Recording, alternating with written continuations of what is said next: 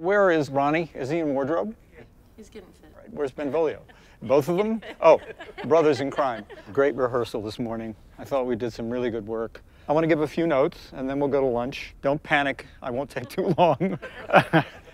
Capulets in the ball scene.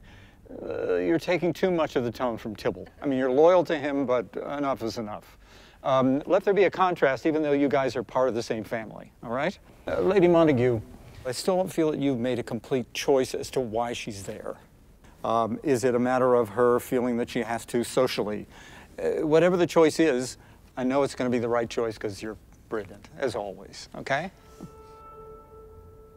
Good. Juliet, watch the coquettishness in the scene. I know you're interacting with a lot of people, but she is a very self-possessed young...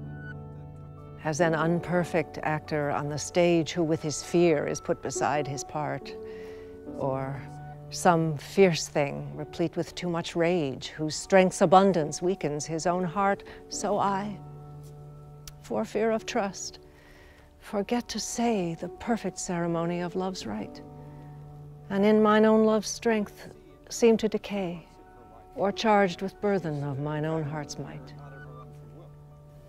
Oh, let my looks be then the eloquence and dumb presagers of my speaking breast, who plead for love and look for recompense more than that tongue that more hath more expressed. Oh, learn to read what silent love hath writ. To hear with eyes belongs to love's fine wit. I think that's it, guys. So let's break now. We'll come back after lunch and we'll talk some more. Okay, great. Thanks, everybody. You guys go.